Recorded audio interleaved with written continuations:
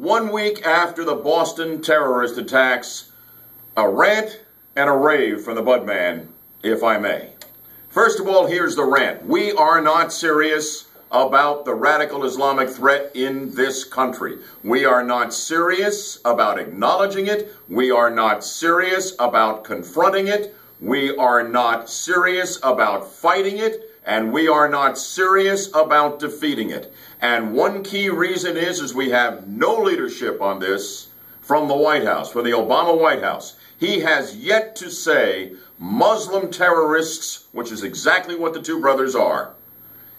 He has yet to say Islamic terrorism, which is exactly what these attacks were all about. Where are we going when we don't have any leadership from the White House and the president deliberately continues to deny the reality of radical Islam and Muslim terrorism?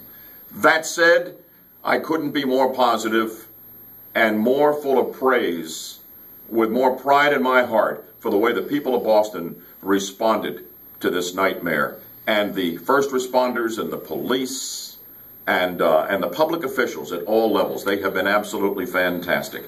I hope one great American tradition came out of this.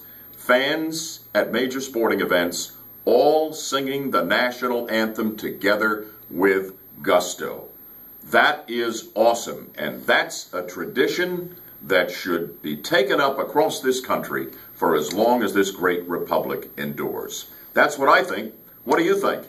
Join me every weekday morning from 6 until 9 for Bud Hedinger Live here on FM 104.5 and AM 540 WFLA.